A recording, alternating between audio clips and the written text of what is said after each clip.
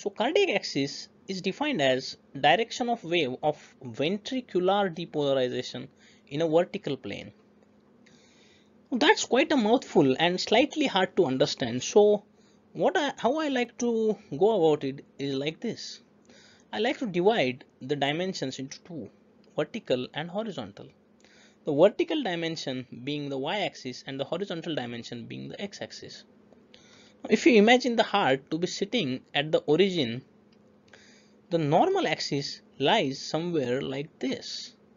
That is, the current of ventricular depolarization is directed towards the apex.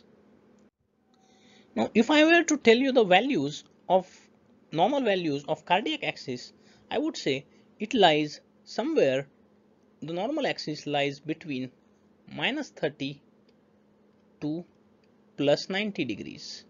So, if you ever are asked in your practical exams, where does the normal cardiac axis lie in the vertical plane, I think you should be comfortable to answer that it lies between -30 to +90 degrees. Now I'm going to erase this thing so that I could explain the next thing in detail. Whenever looking for cardiac axis, I want you guys to look at the QRS complexes.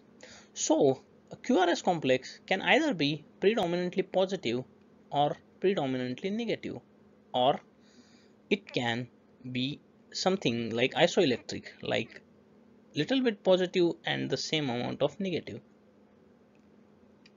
So we will not talk about this in this video as it's a slightly tough concept to understand.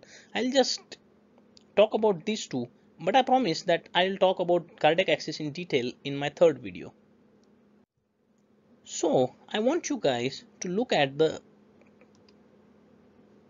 QRS complexes of these three leads, that is lead 1, lead 2 and lead 3.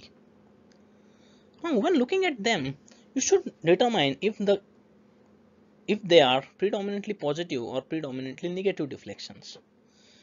Now if you see a QRS complex that is predominantly positive in lead 1 and predominantly positive in lead 2, you can comfortably say that the axis is normal, that is, the axis lies between -30 to +90 degrees. Now as it's a two-dimension thing, it can either go to the left or to the right. Again, I talk about them in detail in my third video. For now, to identify if there is left axis deviation or there is right axis deviation, I want you guys to remember few things about these three leads. If you see lead 1 QRS complex that is positive, like lead 1 is looking like this, and lead 2 that is negative, that is lead 2 QRS complex that is looking like this, it means there is left axis deviation. Now I'm going to erase this thing again so that I could explain right axis deviation. In right axis deviation, I want you guys to focus on lead 1 and lead 3.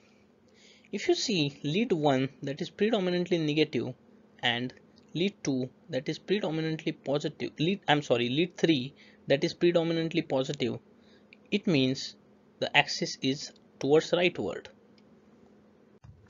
So that's a very simple way of remembering the axis and if there is any axis deviation left or right. Now I'm